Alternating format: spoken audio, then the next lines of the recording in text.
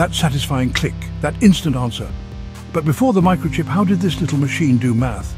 Let's crack it open. At its heart is one amazing invention, the ALU, the arithmetic logic unit.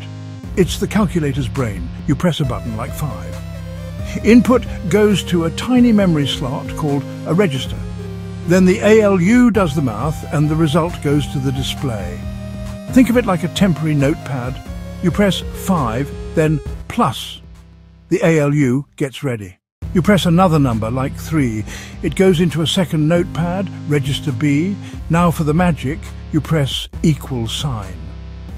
The ALU is made of millions of tiny electronic switches called transistors arranged into logic gates. They use binary, ones and zeros, and logic gates to do addition.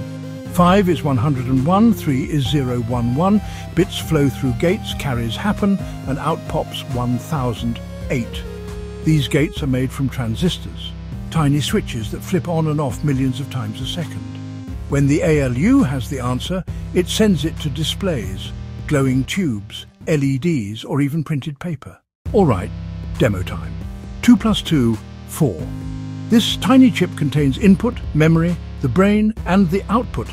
Everything to do one thing perfectly: math. It's a masterpiece of human ingenuity. Next time you use your phone's calculator, remember, it's all thanks to the mechanical, logical mind inside this classic device. Pretty cool, right? What should we take apart next? Let me know in the comments. Math isn't magic, it's everywhere.